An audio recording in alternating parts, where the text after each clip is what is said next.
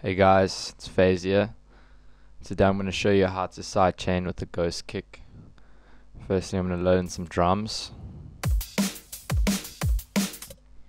and a lead so you can hear what's happening. Change the tempo to 174. Just going to loop it. Okay. Assign the drums to one channel and assign lead to a different channel. Drums on channel 5, lead is on channel 6. Okay, now I'm going to create the ghost kick. Going to use a fruity stock kick. You can see it's on channel 1 and it's coming through the master, which we don't want, so we have to unassign it by clicking on this button here. Okay.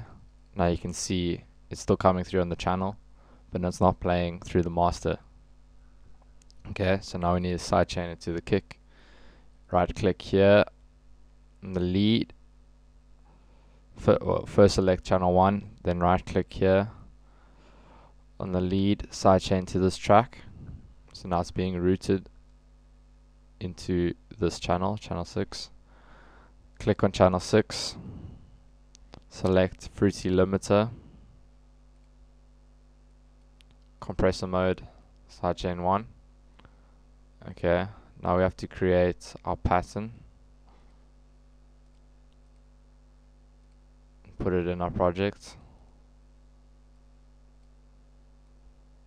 Go.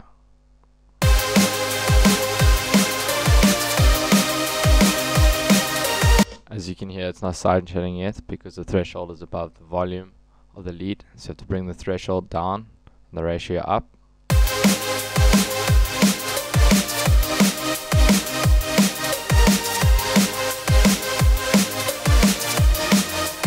You can see it's sidechaining. The volume of the lead ducks every time the ghost kick plays. Yeah, another trick is you can change the groove of the sidechain by changing the velocity of how hard the kick plays.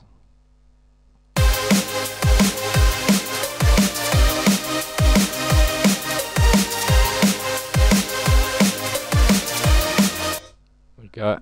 That's about it. Subscribe to my channel. I'll be doing many more of these tutorials. Peace out.